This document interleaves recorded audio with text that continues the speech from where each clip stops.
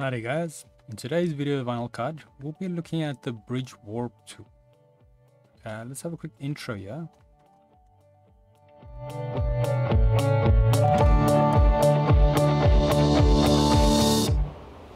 So today's video can be found on softwaretraining.co.za. We've got a variety of different softwares we do cover, and we upload videos daily, so keep an eye there for any new content. Otherwise, we're back in the program here. Now, to locate the bridge warp, you can select your text by either clicking on it with your selection tool or dragging a selection box over it. But make sure it goes over all the borders, otherwise it will not select the shape, as you can see. So with the text or shape selected, we want to go to effects here, select it, and then go down till you find bridge warp. Now when we select this, we'll have a few different options. Make sure first of all auto preview is enabled, so you can see live updates as you make them. Then on top here we've got a straight warp. If we enable this, it will turn the warp from a curve into a straight. And in many ways this is very similar to the warp tool if you're only using the top and bottom settings, but this one is more specialized, so we'll have a look at it quick.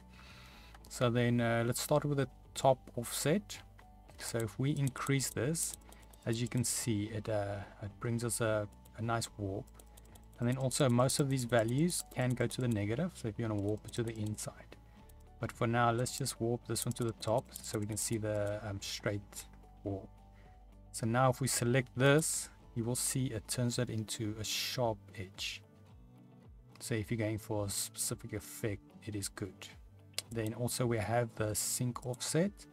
So if you select this, then it will warp a bit like the warp tool, where it warps both of them in the same direction. So if we go to the negative and straight, and then yeah, so but we'll leave that off for now. Let's just bring the top up, and then we've got here the scale width and scale height.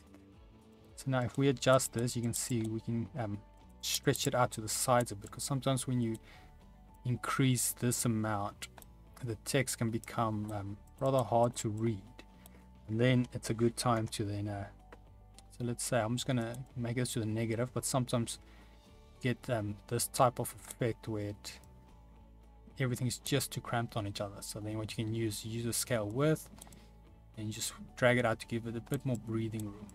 And now the same with the scale height. You can scale the overall height of the text with the effect applied. Then when you're done, you just click OK, and it will apply the settings to you. It does take a bit of a while to load on this effect, but no problems. And yeah, then you have your warp tool, your bridge warp tool effect added. But just keep in mind that once you do make this change, if you were working with text, it will no longer be able to edit it. It will break into individual shapes, every letter. So just keep that in mind. So if you have to make a backup of your text before you apply the effect.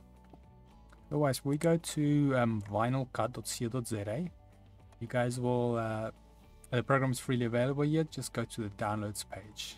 And then otherwise, if we navigate to softwaretraining.co.za, you guys can find this video and more like it. And like I mentioned earlier, we've got a variety of different softwares we do cover.